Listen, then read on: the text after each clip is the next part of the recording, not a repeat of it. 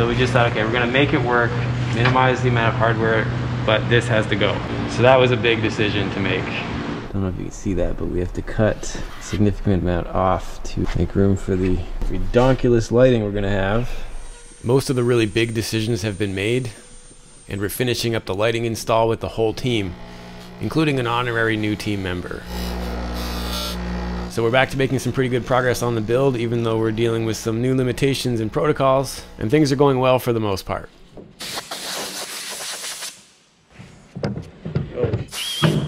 Are you kidding me? So that's what happens when you don't get to this fast enough. I mean, we didn't take long. What do you think that was? Like five minutes. 5 minutes, and we cooked our West system before we got to use it. All right, the team is back, and we're wearing masks, and it's weird.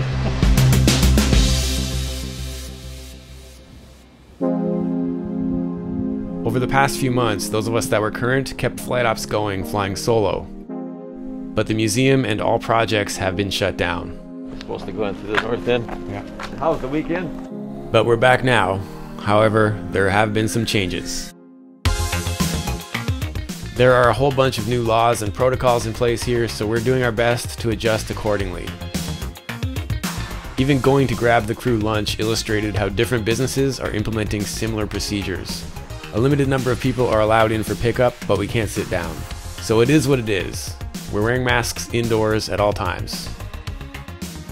So it's been frustrating to be away from the build for so long, but I managed to get a lot of things done in terms of major planning decisions. Here's some of what's coming up in future build vlogs. There's a new optional configuration available now for the IO390 Thunderbolt, and of course that's available in custom colors, so that's gonna be fun. And the most unique package to arrive was the Hartzell Explorer lightweight composite 3-blade prop. And that'll pair nicely with the kickback-proof eDrive starter from Hartzell Engine Technologies. And we're working with classic aero designs for the interior. It was a lot of fun to go through the process of designing the mock-ups, but I think we landed on a winner with this one. Whew. Yeah, so that was a lot. While I was stuck in the office dealing with all that, brothers John and Perry got the aero LEDs installed on one of the wingtips. This is my garage at home. This is Perry's garage at home. This is where I built my RV7. This is, I guess, my birth den. Got lots of nice stickers from all over the place. Of course, this is my favorite sticker right here. And this is a special memento, a flight feather from a turkey vulture that I hit on the way down to Florida and the Bahamas. My first victory. So it's great to be together again. Just got here getting shots of the sign saying everything's closed. How you doing? Timing is everything. We got it. Still amazes me to see you walking, no problem. Yeah, I'm really happy. Oh, there's Glenn. Glenn was introduced in a previous build vlog, and he's been making great progress since. So this is Glenn. He's got a Tiger Moth, a Wacko. What else have you got here? That's it. Okay, but now you've got a RV14. And this, watching us build, kind of inspired you to... Certainly watching this and how neat the kit is certainly helped cement my decision.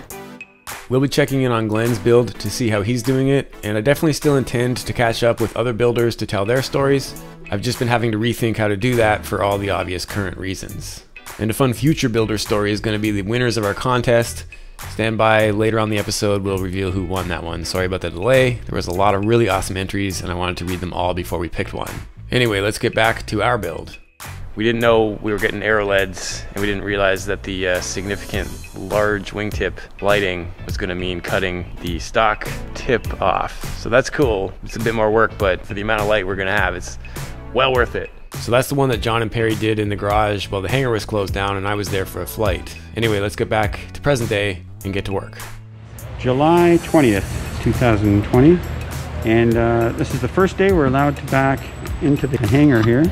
Got all these awesome lights here. Before getting into the lighting install, we had one final tweak to do on the canopy. If you missed it, the previous build vlog was all about the canopy. Okay, so we're just watching right here. Yeah. Yeah, you're good so far. I'll let you know if it gets close. Keep coming. This side seems fine. Go back down again. Well, yeah, it's like a human hair, so I guess we don't want to be that kind of margin. No. So it's not hitting, but it's so close that I can see that you wouldn't want, like on a hot day, maybe it would expand enough that would, yeah, it's so close, but it's not hitting. Okay, so So how do we work in that tiny bit of space? We can put some tape down to protect the skin, and then we can just file gently. Just file it gently, yeah. If we find that we're not comfortable doing this, we can take the canopy off very easily.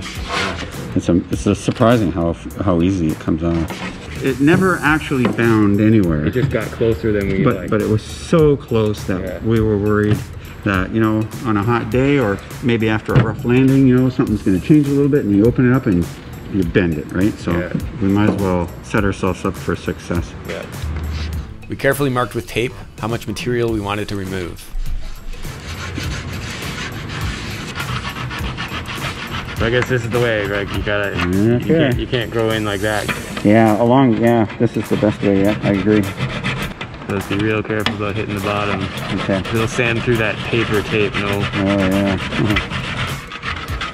I'm not gonna take it right down to the tape just yet. Let's try it first. Okay, I'm gonna just round it off.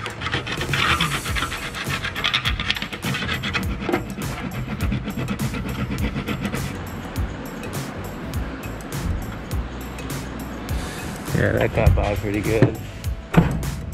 Still good, yeah, you're clear. So that's it. Alright, great. I think it stays within half a millimeter at the, like, before it was like a human hair, like just almost impossible to even see the clearance. Okay. For the final finessing and sanding, we decided to take the canopy completely off. Yeah, alright, let's take her off. So I'm pulling this out. Yeah. Just pulling it straight out. Here we go. Okay.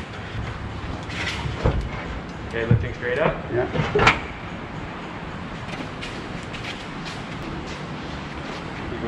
Yeah, so that's cool. That's how that works. It'll just pop that sucker right off when you're flying. Yeah. Cool. So I don't know if you saw the panel design, but we're going to relocate this to be down here. It's going to require some... Oh, is that right? Yeah, because it made it impossible to do the center stack. Yeah. Huh. Because our center stack is going to maximize our space. So we considered building an extension down, and it was like so much changes would have to happen. Yeah. And there's a requirement in Canada that the FAA doesn't have, which requires 2 independent nav sources. So we would have either had to have a second GPS, completely standalone, but we didn't have space for it.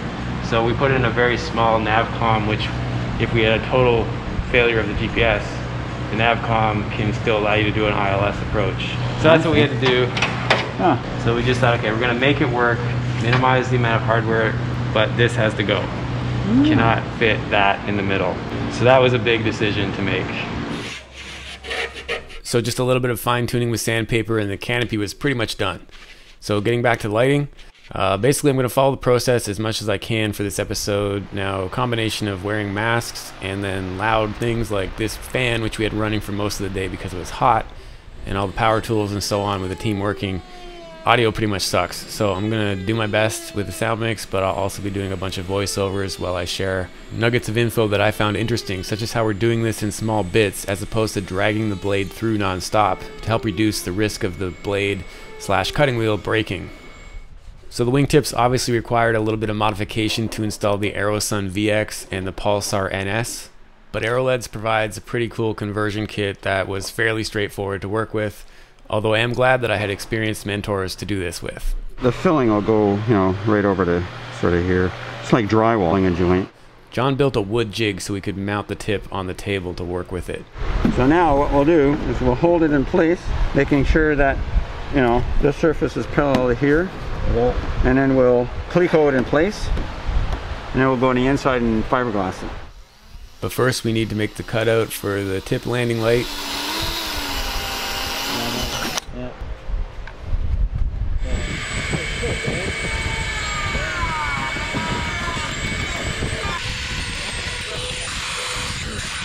It's a lot of trial and error to get this perfect because the way this light is mounted, it kind of floats with very little clearance. This is the Aerosun VX. It's a landing / taxi / recognition light.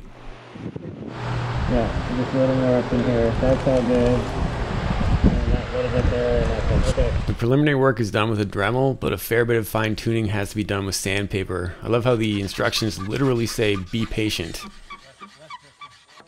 To avoid scratching the lights, I had my 11-year-old daughter Evelyn work on protecting them with a single layer of low-profile paper tape. Back. How's it fit? Yeah, push it right in. That looks pretty good. Like that. Alright. The clearance margin is so small that it really does take a lot of love to get this right. But when you get it, it's worth it. And now to install the mounting hardware. The epoxy resin comes out of 2 separate containers that have calibrated squirts, so you don't have to worry about measuring. Now the clock starts as soon as those 2 chemicals touch each other, right? So you might want to put the respirator on for this part. You'd mix it in here to a consistency of peanut butter. It's more easily sandable than this. So you use this to feather, like before a paint job sort of thing, right? But this we don't care about because we're not sanding it. We want it to be as strong as possible. Right, so this is a thickening additive. It doesn't reduce strength that much. So this is what we want to use, right? This stuff is so light, you shouldn't breathe this. Yeah. So add some and stir it up. So we want it so that when we put it in there, it'll deform to the shape. But once we click the part in, we don't want it to flow away, right? So it's got to be thick enough to stay in place. So it's still pretty flowy. Right. That's like applesauce. We want it more like peanut butter. Yeah. And we're making this much because that's the minimum amount because the squirts were calibrated. Right. Yeah, they definitely say do not use partial squirts for the resin. West system, it's awesome. So yeah, the epoxy mix is either flocks or micro balloons, which are much more sandable. In this case, we're using flocks because we're not worried about sanding it, but we want it to be really strong. So the idea is to get this stuff in all the pores. Okay, so just squish it in, and then we gotta Cleco it. Everything's all right? Yeah, it's great. So while waiting for the resin to set, we were bouncing between jobs, so we're also doing the leading edge light install. And seeing the grip mat here reminds me that I want to thank them, as well as Cleveland Tools for the huge giveaway Dave and his sons Nick and Ben won. It was $2,500 worth of stuff in total, including a $750 voucher toward a tail kit from Van's Aircraft. So we're looking forward to following their build. So these brackets are going to lock in the 36 4000 series 100-watt LEDs. We're burying the rivet holes to mount the mounting plate for the wing tip arrow leads, the landing lights. I got back to some fiberglass work while the guys took a lunch break, and then when returning back to the riveting, I was wearing the respirator still, so that's why I look like Darth Vader now. Okay, ready?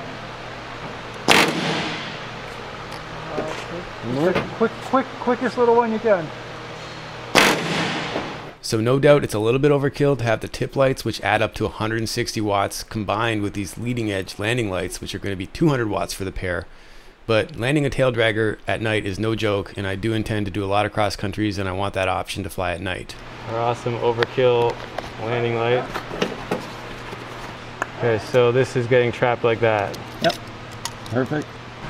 Okay, so now you need to... Don't worry about pushing on that bracket, I got it. Right. Perfect. That one's in. Yeah. All right, very good. And that one's in. Yeah, that's pretty sexy. Next up is preparing the lenses for the leading edge landing lights. This was another project that I could get Evelyn involved with, a little more high profile than the protecting. It's pretty cool to be able to work on this sort of thing with the family. This was the first time Evelyn was able to get some hands-on work, and it was pretty cool to watch her go from being shy and sort of hesitant to really actively involved and taking pride in the work. So, good times. You're going to squeeze like this, and we're going to end up making a dimple, like the dimple that rivet sits in. Okay, so go ahead, get the tool, right, and then squeeze as hard as you can. Nice and straight. Hard as you can. Straight. Don't wiggle keep it. Straight. Yeah, that's good. Okay. All right, now let's have a look. Okay, there's your dimple. All right, now this one here. Go ahead, put it in the hole. All right, keep it nice and square, and go ahead and squeeze. Excellent. Yeah, good. Now we're in there. Yeah. Okay, perfect. Go ahead, squeeze. Good job. Yep. All right, and then over here. Boop. All right, nice and square, and squeeze. Perfect. Nicely done. Okay, now you want to do the top ones? That went so well. Yeah. We're going to reward you with the ones that show now.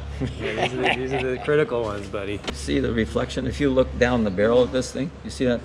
So that would be, you're not centered there. You're not centered there, but if you look straight down and you see the same line, okay, then it's square. Make sure the reflection matches. All right, okay, go ahead. Yep, excellent. And right here. All right, and look down the barrel once again. Get it square to the piece. Yeah, okay. And come in and squeeze. Perfect. Nicely done. All right, that's excellent. Okay, I'm going to put that over on the bench. Okay, so now. That was a pretty important job we let you do, by the way. And put it down right there. So what do you think of that? The squeezing part was hard, but that's it. That's all it was. It was all squeezing. I know, but no, there was the looking. Oh, the lining up was easy. Yeah. Oh, okay. Next up, we're match drilling through the plexi and then countersinking the holes. We've got a little sample of dimpled skin that we can use to test to make sure we've got the countersink just right.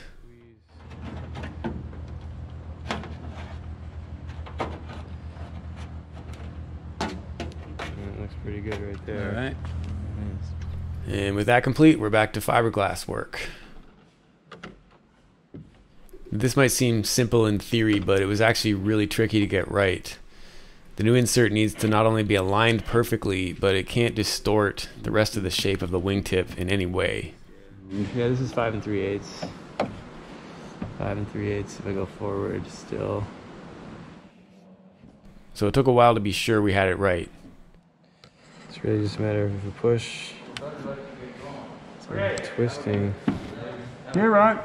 See you later, Ron. And even after we thought we had it set up properly, we went and test fitted it with the rest of the wing to be sure there was no distortion and it still fit perfectly. It follows the flange line perfectly, which means you didn't distort anything. And it's really tight in the nose, which is what really counts. So. Yeah, all right, she's happy. Yep, good. Looks good. And then after quadruple checking to make sure we had it right, we got set up to fiberglass the tip insert in permanently.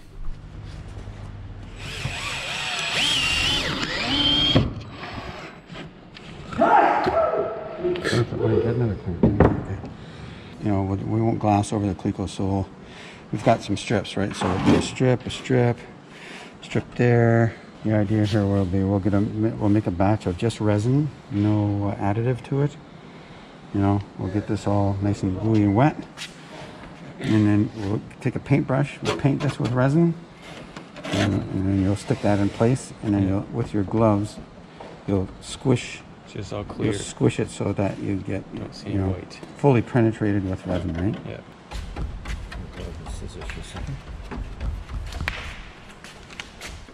After the fiberglassing was done and set on the inside, we prepped to fill the seam on the outside, but that was not going to be structural. See, Peter, don't you call me like that. I owes my soul. Should I switch to the respirator when I put in the powder? I could just do it outside if it's not raining. I'll do that just to protect you from it. And by powder, I mean the less structural micro balloons. I used the last of it to mix this batch, and then spent a few minutes roughing the surface. Yep. We'll just blast it. Brush it and then blast it.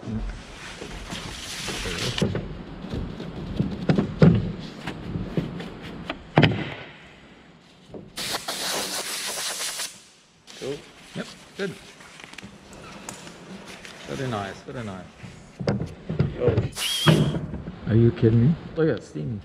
Well, at least it's not time sensitive now. We're going to start again with the West system, right? But we were out of the West system, so that was that for that day. And the next time I got back, they had actually completed the glassing. Now we were into installing the Pulsar NS wingtip nav strobes. Yeah. What do you think? I guess That whole piece of rubber has to go through. Eh? Yeah.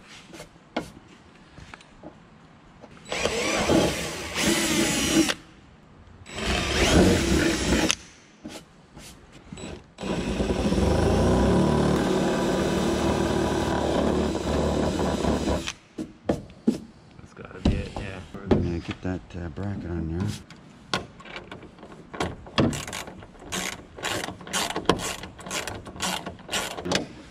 I don't know, I didn't crank them, but they're pretty tight.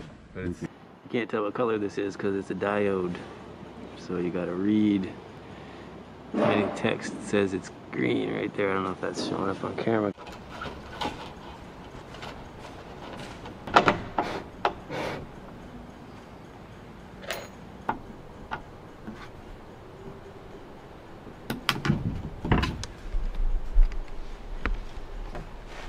Beauty. Sadly, Evelyn wasn't here for this trip to help out with this part. Okay, so here I'll put the bolts from this side. You try to sneak a spring over the screw, then into the brass thing, insert thing. Tighten her up and aim it. So because it's a 3-point suspension, you can aim it Any which way. inboard or up or down. So, pretty neat. Pretty neat. Yep. Yeah, man, when it works, eh? Took a while to get that right, though. Yeah.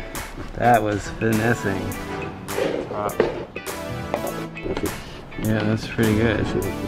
We got a lot more coming as we get into the weeds on all the other things that have been happening that I teased at the beginning of this one. So if you stuck around and if you like these kind of into the weeds, nerdy details, let me know. This one ran long, but I really didn't know what to throw away. It seemed interesting to me, so I kept it. And until next time, keep your flight chops sharp.